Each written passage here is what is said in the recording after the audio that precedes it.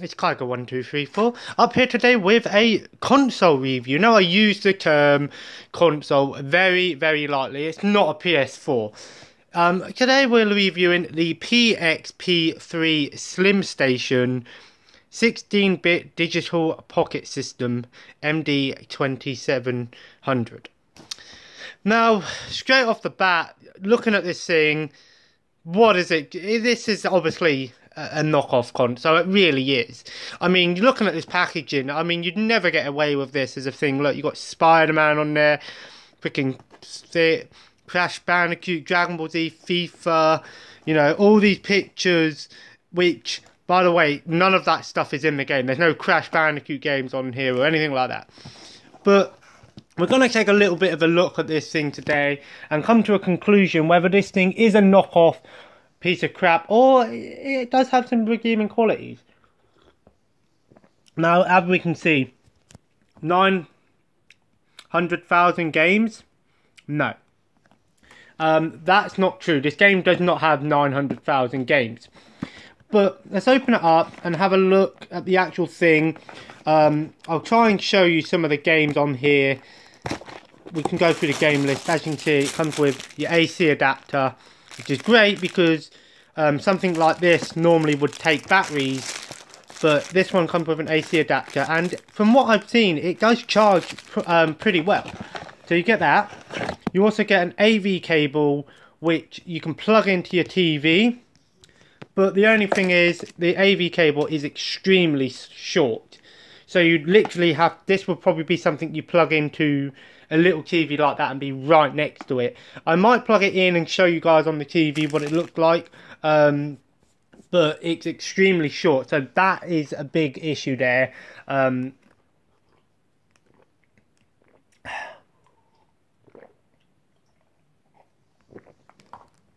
That is a big issue there, and it's really small, and it has the headphone jack size one, so yeah, I think this goes into where the headphone jack goes. I'm not sure.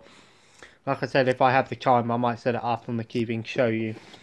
And then, of course, we have the console itself, which comes in a little pack. Even though it's a red box, my version I have here is a blue one. And of course, the game cartridge, which says 900,000 in what, well, 90,000 in one. That's not true. On this cartridge, you get an extra 50 or so games, and then it just repeats itself in the list. If you turn it on without the cartridge, and you get about 200 or so games. So you're getting a good deal with that. Now, what sort of games are on here? You'll have a lot of. It's got a lot of NES, Famicom, and Sega games on here, and even some mixed match of games. So you get a nice selection. Now, here's the actual thing itself. As you can see, it does look exactly like a PSP. These buttons don't work. Up there, you have your headphone, your charger port, the cartridge slot. I don't know where you can get any of these. I don't know if they made any extra ones of these or not. And of course, yeah, AV slot. That does not open, this bit here. And then you've got your buttons here. And of course, yeah, those buttons as well. And then you've got your reset button, your select and start button, and you turn it on like so. Let's turn it on and have a look at some of the games we got on here.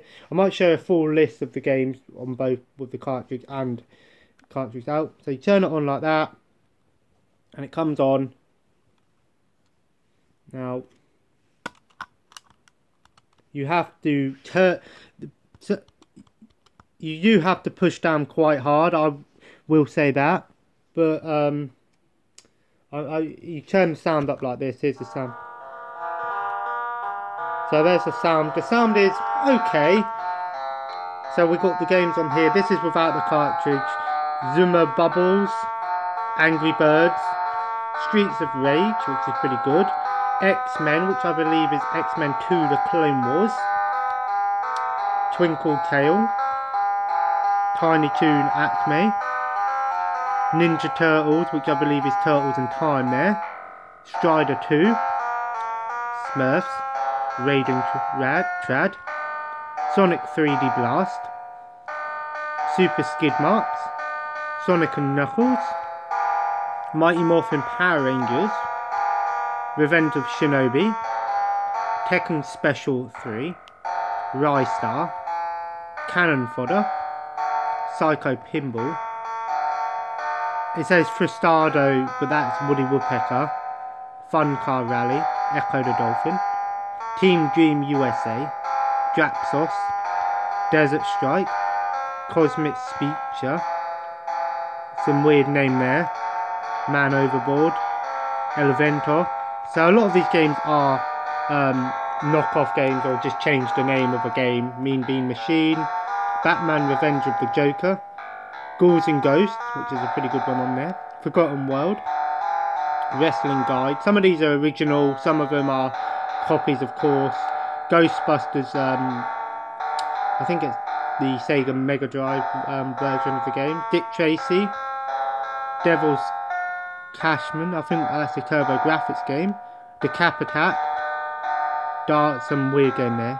Crackdown, Captain Planet, California Games, Kadash, Wuji Bowling, Bikini Run, Bible Adventures, Battletoads, Battlemania, Bad Omen, Batman, Atomic Robo Kid, Arch Rivals, Airbuster, DJ Boy, Golden Axe, Grand Slam Tennis, Heavy Unit, Herzog's Vi, Game Ground, Dino Land, Monopoly, Mario Hockey, which I don't believe is Mario, Marble Madness, Magic Girl, Burning Force, Fairy Tale Adventure, E-Swap, Elemental Master, Air Hockey League, Dark Castle, Cyborg Justice, Pyramid Magic, Shove It, Barbie, Little Mermaid, Doraemon,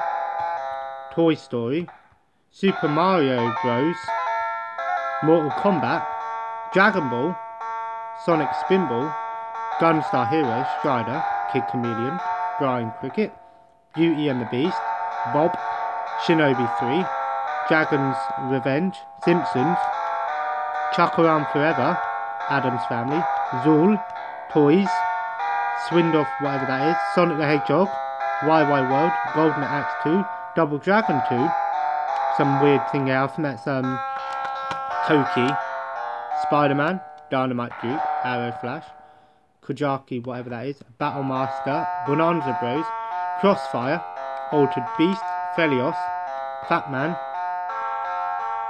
So, yeah, Nemon Hunter, Hellfire, Balloon Boy, Super Battle Tank, Super Battleship, Street Smart, Steel Talons, James Pond, and Thunder Force 3, and then the games reset, as you can see. So turn it off. So you're basically getting 119 games without the cartridge in, and then if you put the cartridge in like so, and as you can see there was quite a few games on there that you had Sonic and stuff. I'll try and show you some gameplay before the end of this video, but I can't guarantee it's gonna be good.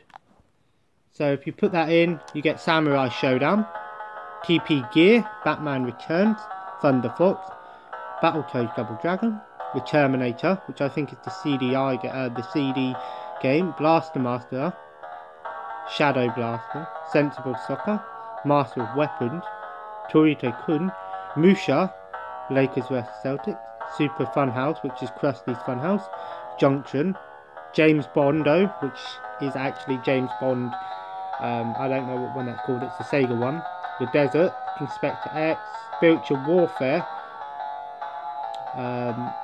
Roller Tapes Rescue, which I don't know what that is, Fantastic Dizzy, Final Zone, Air Diver, Alex Kidd, Championship, which I think is RC Revenge, not RC Pro-Am, Paddle Fighter, Pyramid Magician, Sonic Eraser, Super Volleyball, Fatal Labyrinth, Exodus, World Cup Soccer, Tetris, Columns, Blockout, Art Alive, Flicky, and yeah, so you get an extra 37 games on there. So as you can see, it's not, you know, thing. So let's just load up one game here. If we just load up let's just say Tetris. So select that. It's the Sega Tetris game. And the only thing I'd find with this is that you have to tap the buttons quite hard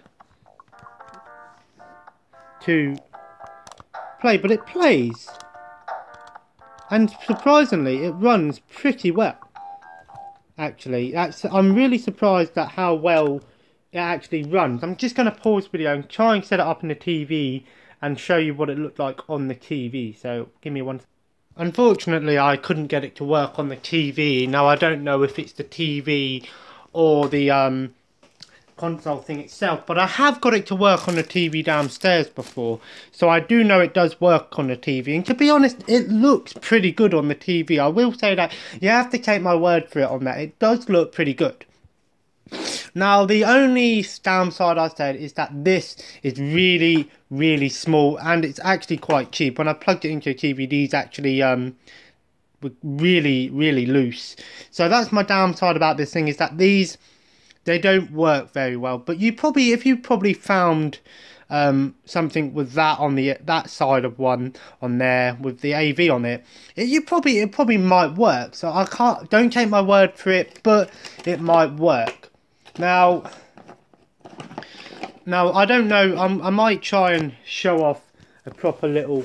I don't know if I'm going to be able to do it, but if I could show it off, I might try and show you a proper gaming thing without actually knocking the camera. Because this is why I can't wait to get my video camera. So I'll show you. Let's just go with Streets of Rage. Proper gameplay. We'll try and at least try and play it properly. So most of these say Sega. So a lot of these games are Sega games, but you do have Streets of Rage 3. It is small, but to be honest, it's not the smallest thing. So, like I said, the only thing is you really have to push down. Sometimes you have to push down a little bit harder than others. Other times it works, so I don't know what happened there. Maybe I press start. Okay. There you want to start. So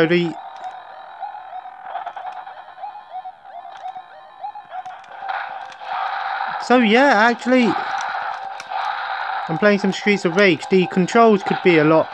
The controls do feel delayed somewhat, but you have to really push down hard.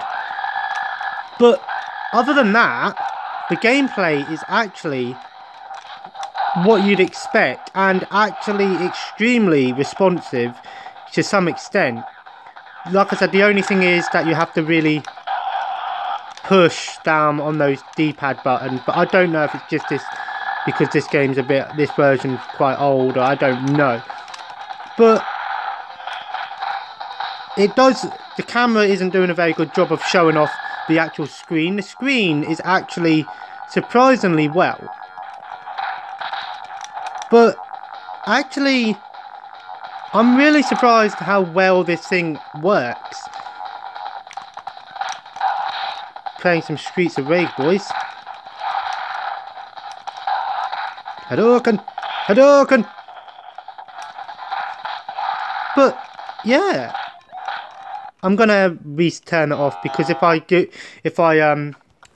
leave that, I'll probably be on it for a while. So the PXP Slim Station.